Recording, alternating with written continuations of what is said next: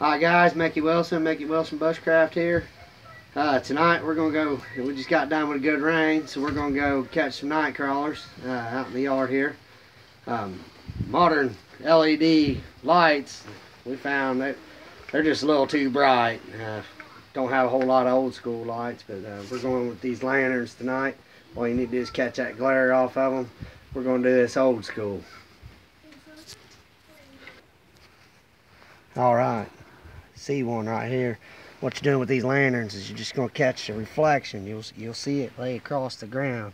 You'll just see that reflection. What you want to do is kind of follow that night crawler back to where it starts to go into its hole there, and you just want to grab it. You don't want to force him out. Just kind of pull him out easily. Just like that right there. You're going to catch them, and then I'll just transfer this one into my coffee can.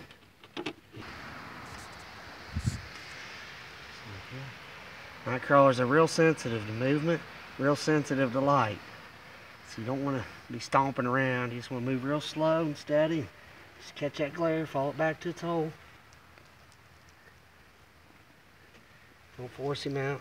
Sometimes you gotta use two hands. Keep working your way down.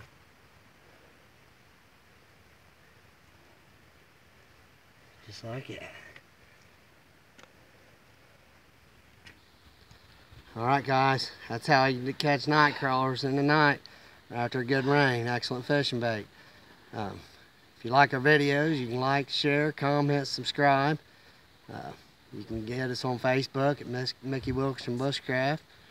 And till the next one, that's it for this one.